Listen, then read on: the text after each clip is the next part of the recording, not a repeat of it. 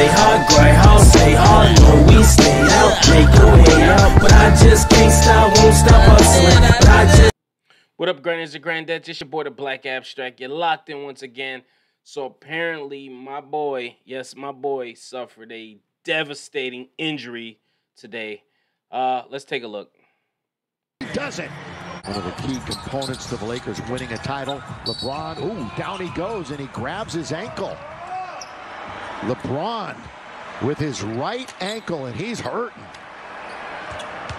Looks like that it rolled up on or something, because there was like a double team there, and when he went down to the floor to try to get the loose, semi-loose ball, that's when he got the ankle injury. You can see how he's writhing in discomfort here. Lights do. Well, you can see he gets it rolled up on, and it's you know, not your atypical type of sprain, because it's like an inversion where normally sprain you turn it the other way. He turned it in. Those are really, can be really painful. I'm very curious to see how he responds to the locker room. Not very happy right now, as he's in some real discomfort with that ankle. Yeah, knocked over that chair as he went by it. So furious that he has to leave the game, and injured LeBron. Well, just what the Lakers need, an injury, but they don't need an injury. Man, it's not looking good for my boy, man. According to ESPN, it says LeBron has suffered a high ankle sprain and is out indefinitely.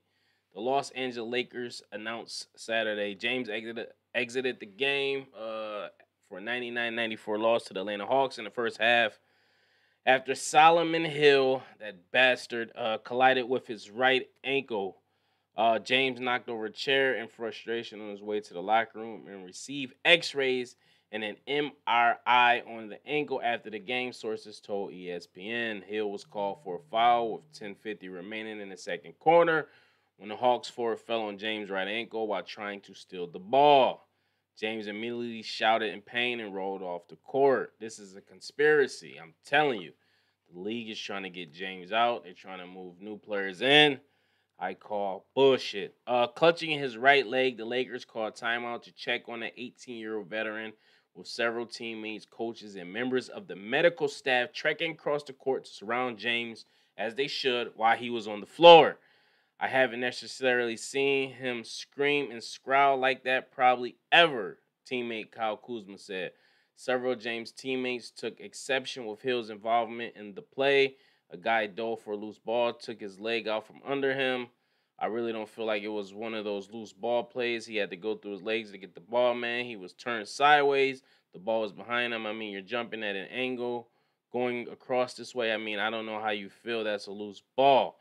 Oh, this sucks, man. This sucks for the big homie. I hope he heals well. I hope all things considered that he heals properly. I just think it's a conspiracy. No, I don't think it's a conspiracy. I think James is starting to show his age, you know. He's been in the league 18 years. His body isn't the same. I think it's finally the wear and tear is catching up to him. He's never been injured. So this happens when you get older and you become a veteran in the league. Your body starts to deteriorate, and things like this can happen. And, you know, LeBron James goes out there every night. He plays his heart out. He still thinks he's 23 in his mind, where he can do certain things that his body just will make him pay for. Hope he gets better. Hope he comes back in time so they can, clinch a playoffs, something. I don't know. But we'll see what happens. Let me know what you guys think. Post your comments below. Make sure you like and subscribe. As always, peace, love, and prosperity. I am the Black Abstract. Peace.